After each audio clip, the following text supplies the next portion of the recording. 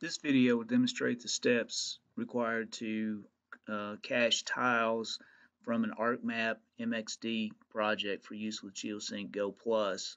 The idea here is we want to be able to take the aerials that we have in this particular map, this is a water system, and be able to cache those and then be able to use those either in a connected, as part of our connected web map, or then also be able to use those in a disconnected environment as well with GeoSync Go Plus.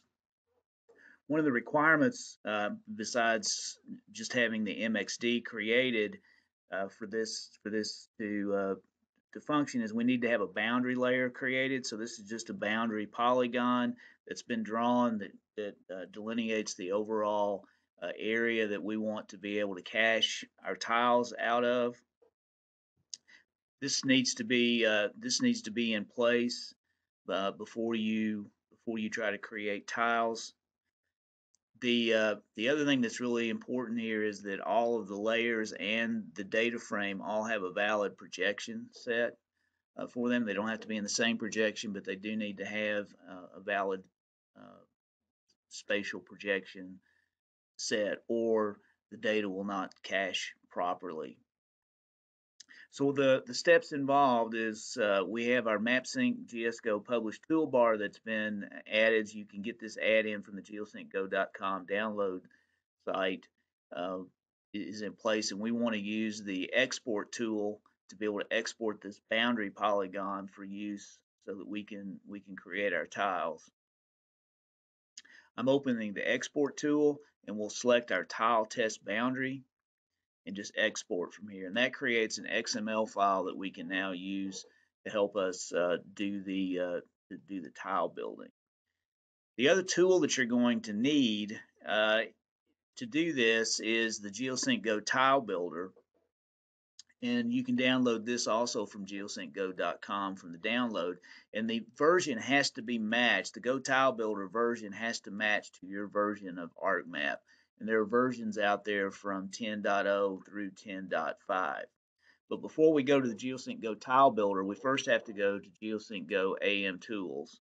And we're going to go ahead and open that up. And we've signed into AM Tools, and we need to go to GIS Tools in our grid builder. So we first have to define a grid for the tiles to be built. And the way we do this is we are going to select the boundary tile test boundary that we exported using the MapSync export tool. It's going to be in this list, tile test boundary. And when this opens, then this goes ahead and gives us a cache folder name.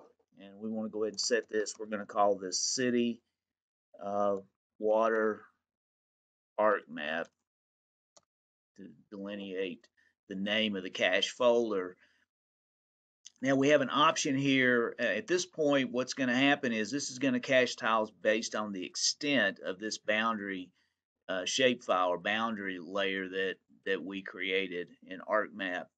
But I could use this to also filter that based on the actual polygon instead of the extent. But I'm just going to leave this and use the extent of this particular layer.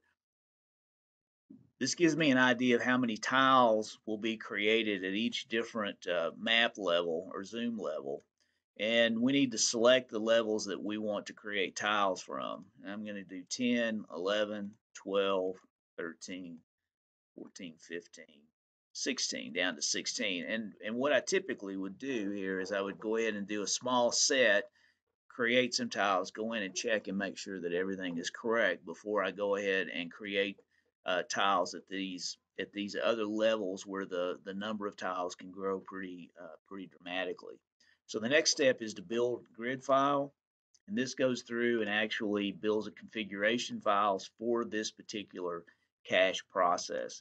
Gives me some idea of how many tiles are written. If we had used the filter, then it would give us some idea of how many, besides the 90 tiles, it might be less than 90 that is written here. So the next step, once this has been complete, then we want to go to our Go Tile Builder. We have this tool open, and now we need to go out and pick our MXD file that we created.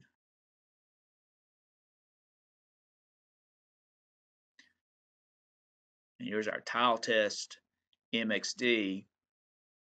And when this opens, it will go ahead and open the MXD, and we should see the map just like it was in ArcMap. We can zoom in,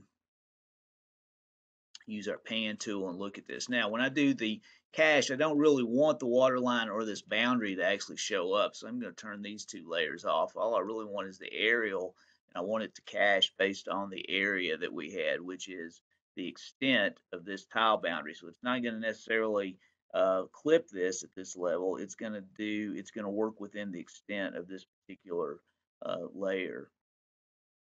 We select the folder, City, Water, ArcMap. This is the one that we just put together, and you'll see it has a list of the grids or the levels that we had selected. I have to select the ones that I want to actually cache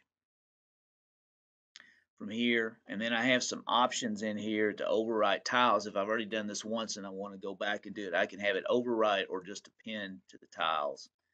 I'm going to go ahead and run this process.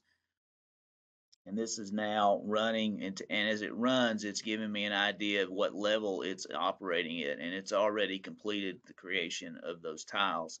The next step is to go to GeoSync Go, GeoSync Go Plus, and then we can look at this in our GeoSync Go Plus project. We've already signed in, and we're going to go to our map.